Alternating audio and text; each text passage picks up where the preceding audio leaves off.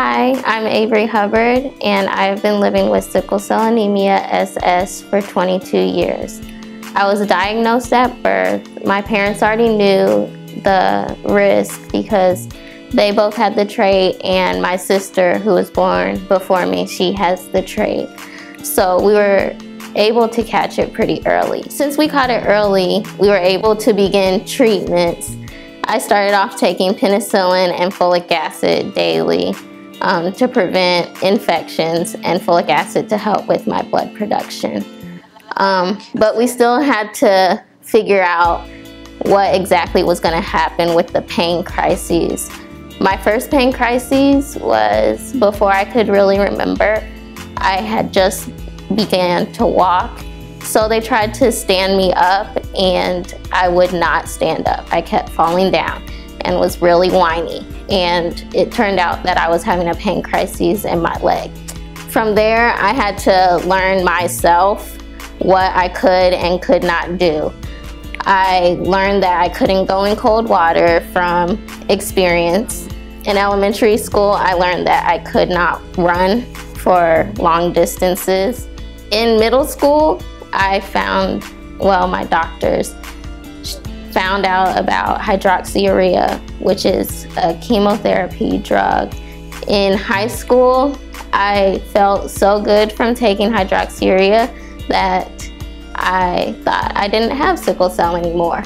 So I stopped taking it, and I realized what a bad idea that was because I was in the hospital once a month with a pain crisis. And it kind of helped me show me that hydroxyurea did work and that it did ease the number of pain crises. And it really made a big difference. And now that I have been on it regularly, I can go about a year or longer without being in the hospital with a pain crisis.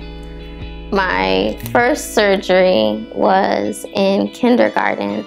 I had an enlarged spleen, so they had to remove that. And in middle school, I had my gallbladder removed because it was discovered that I had gallstones.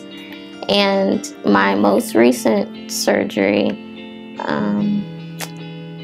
was in 2012. I had a total shoulder replacement. They replaced the ball and socket because of the avascular necrosis. My joint was dying. While I was in the hospital, I was fortunate enough to go to a children's hospital that was pretty big and knew a lot about sickle cell, and they actually had tutors. So even when I was in the hospital, I was doing schoolwork. I had a tutor come to my room if I couldn't go to the school in the hospital. At a young age, I thought I wanted to be a doctor because I wanted to help people as much as everybody in the hospital had helped me. But when I got to high school, I found out about the lab.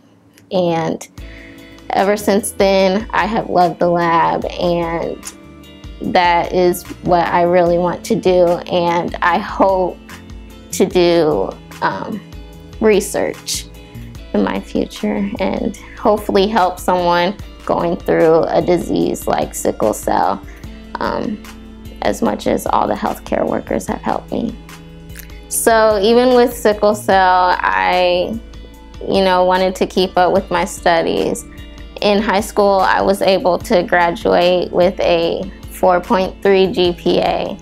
I have maintained a 3.9 GPA in school. So it is possible, even with sickle cell, to do well and stay on top of things and not let it define you. I did research my junior year with a senior clinical laboratory science major, and she was researching a more affordable way to detect sickle cell in countries overseas where it is more prevalent, like Africa and Asia.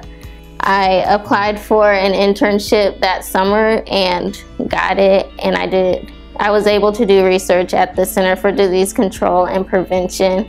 Although that research wasn't for sickle cell, I still felt like I was able to make a difference because I was discovering something new.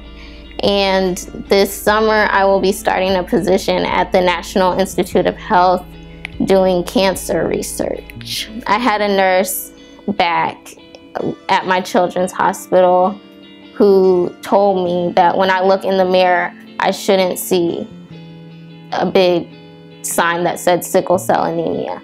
I should have other words that define me and other goals and things that I want to accomplish in life. And that really stuck with me, and that is what I keep in the back of my mind every day with all the things I want to accomplish. Beyond that, the possibilities are endless because I know that whatever I want to do, I can do.